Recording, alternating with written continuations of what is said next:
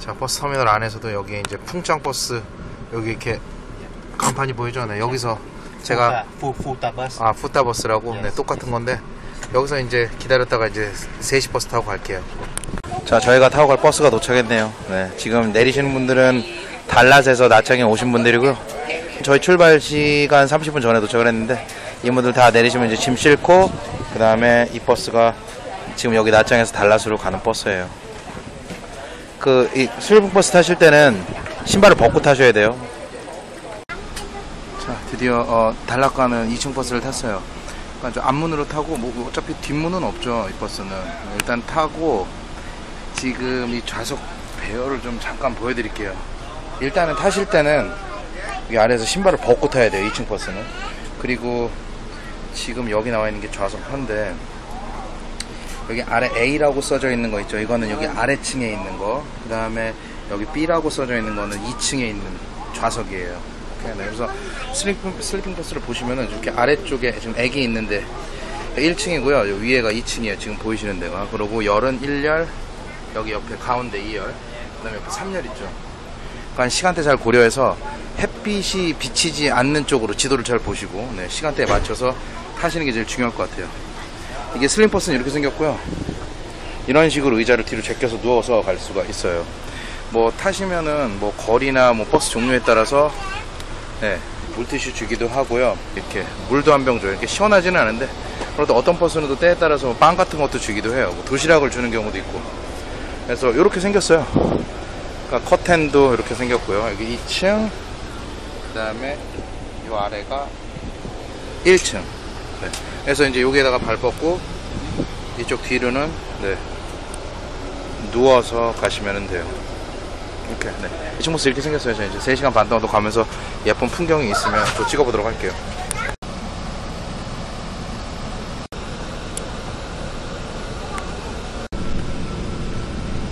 와, 경치 보소. 너무 이쁘죠? 달랏 가는 길이에요. 지금 이 산길을 계속 올라가고 있는 거예요. 와,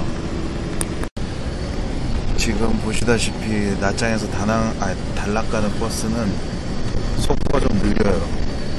제가 보기에는 한 대략 한 시속 30km 정도 되는 것 같아요. 이게 산길을 올라가다 보니까 속도를 많이 낼 수는 없겠죠. 그리고 이제 버스가 대형 버스다 보니까는 속도가 또 덜 나겠고요. 길이 계속 꼬불꼬불해요. 그래서 이 산길을 이 버스가 이제 사람들을 태우고 계속해서 올라가는 거죠. 그나마 슬리핑 버스니까는 누워서 편하게 가긴 하는데 만약에 그냥 앉아서 가는 좌석 버스였다면 좀 많이 불편했을 것 같아요. 이 버스 시간이 3시간 반에서 4시간 걸리는데 중간에 아마 휴게소에서 한 20분 정도는 쉬는 것 같아요. 그래서 그 시간 빼면은 3시간에서 3시간 30분 정도 걸리는 것 같은데 대략 1시간 반 정도에서 1시간 45분 그 정도쯤 가면 이제 뭐 휴게소가 나오고 휴게소에서 이제 쉬었다가 갈 텐데 저는 지금 화장실이 너무 가고 싶어요. 말을 못할 정도로 가고 싶어요. 근데 뭐 어떻게 어쩔 수 없죠. 참아야죠. 이 버스는 뒤에 화장실이 없어요.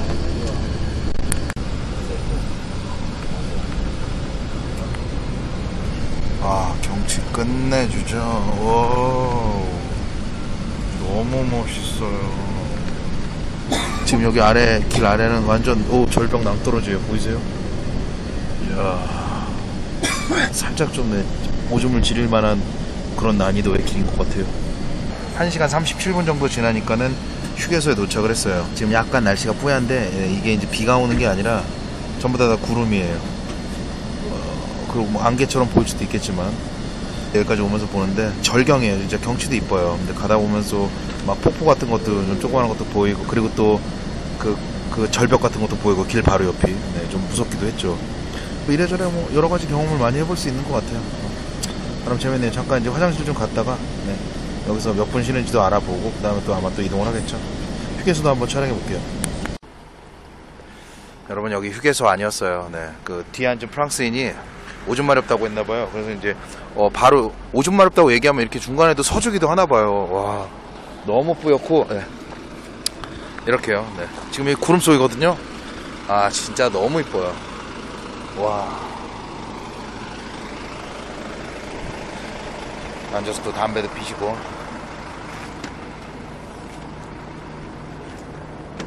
이렇게 화장실 가고 싶다면 이렇게 서주기도 하네. 진짜 너무 좋았어요. 자, 이제 버스만 타면 아주 지긋지긋한 이 생리현상, 오줌마려움을 해결했어요. 기분이 너무 좋아요. 아까 전에 오줌 마려울 때 진짜 목이 말라도 물도 못 먹었는데, 이제는 물을 먹을 수 있어요. 경험해보신 분들은 아시겠죠? 죽는 줄 알았어요, 진짜. 너무 힘들어서. 아무튼, 휴게소도 아닌 곳에 쓸 수 있게 해준 우리 뒤에 있는 저 친구가 프랑스 친구거든요. 네, 저 프랑스 친구한테 너무 감사드려요. Thanks to you. Because of you, I can pee outside. Yeah, I love France.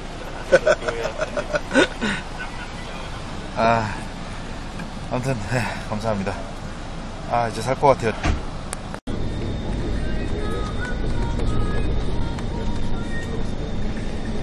여기 산 정상쯤에 이런 작은 마을도 지나가면서 보여요.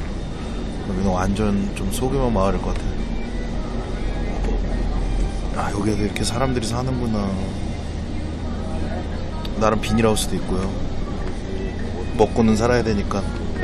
고산지대 농작물, 이 달락 같은 경우에는 베트남 내에서도 이 야채, 채소 뭐 이런 것들이 꽤 유명한가 봐요. 그래서 낮장의 운전기사분인 남 운전기사님이 여기 달락 가면 야채 같은 거 많이 먹으라고, 너무 좋다고 그렇게 얘기를 하더라고요. 낮 3시에 버스를 타서 이제 2시간 정도 지났는데, 고산지대라 그런지 당연히 해가 좀 일찍 지겠죠. 그래서 지금 저 멀리 노을 비슷하게 보이기는 하네요.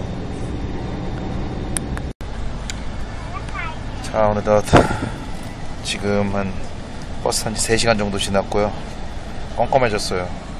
껌껌해지니까는 요런 또 버스 안에 아주 고급스러운 조명도 켜주고 예쁘죠. 그리고 이제 건물이 하나 두 개씩 보이다가 호텔도 보이다가 느낌상 거의 다 온 것 같은데, 나름 좀 재밌기도 하고 피곤하기도 했어요. 근데 저는 이 풍창버스 타면 중간에 휴게소 들르는 줄 알았거든요. 휴게소 안 들리네요. 안 들리는 대신에 오줌 마렵다 그러면은 중간에 세워주기는 해요. 안 들리면 더 좋죠. 금방 오고 하긴 하는데, 문제는 이제 제가 배가 좀 자주 고파서 밥을 못 먹네요. 자, 또 도착하면 또 찍을게요. 자, 보이실지 모르겠지만 아무튼 지금 달랏에 도착을 했어요. 3시간 10분 정도 지나고 난 다음에 도착했고, 저희가 이제 타고 온 버스가 이 버스인데, 여기서 내려서 끝나는 게 절대 아니에요. 여기 녹색 옷 입은 아저씨 있죠? 이분에게 이 달랏 안에서 여러분들이 갈 호텔 주소를 보여주면은, 여기 지금 미니버스 2대가 서 있거든요. 이 둘 중에서 아저씨가 이 버스 타라 아니면 저 버스 타라 지정을 해줘요. 그러면은 그 지정해준 버스를 타셔야 돼요. 요 미니버스. 그러면 이제 이 버스가 여러분들 예약한 숙소를 가는 거예요. 아시죠? 네, 서비스 좋죠? 터미널에서 내려서 끝나는 게 아니라 이렇게 이 미니버스가 또 데려다 주죠. 그러니까 좋은 거죠. 자, 아무튼 저희는 그렇게 해서 이제 미니버스를 탔고요.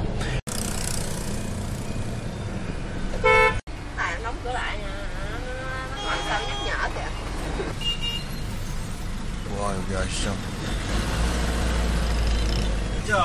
저기가 달랏 시장이야. 저 달랏이라고 써있는데, 여기가 제일 중심가죠.